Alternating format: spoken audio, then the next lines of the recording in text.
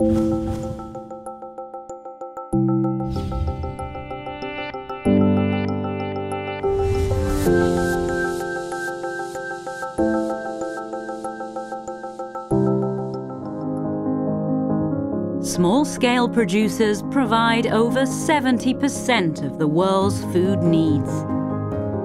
While agribusinesses are one of the main generators of employment and income worldwide, improving the sustainability of food value chains can massively benefit the rural poor.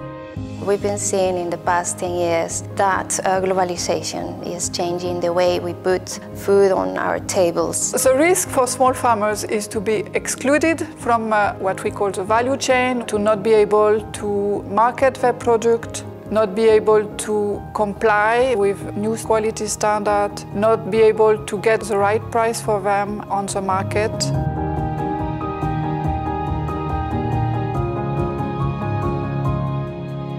One of the possible solutions is linking smallholder farmers with agribusinesses and agro-industries. They can create employment, they can introduce new standards that make food safer and of a better quality. They can also include a larger number of farmers into the value chains and higher paying, more modern markets.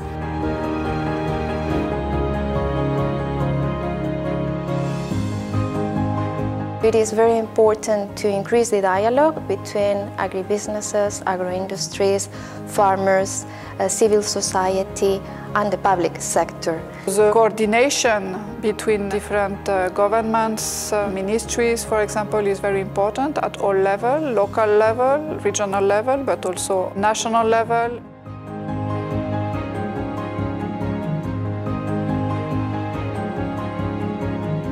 What is very important is to understand that there are very different ways in which governments and agribusinesses can work together for the benefit of smallholder farmers and consumers. We are supporting government to put in place the right policies in a way that all stakeholders are on the same base. So it's a win-win situation for everyone.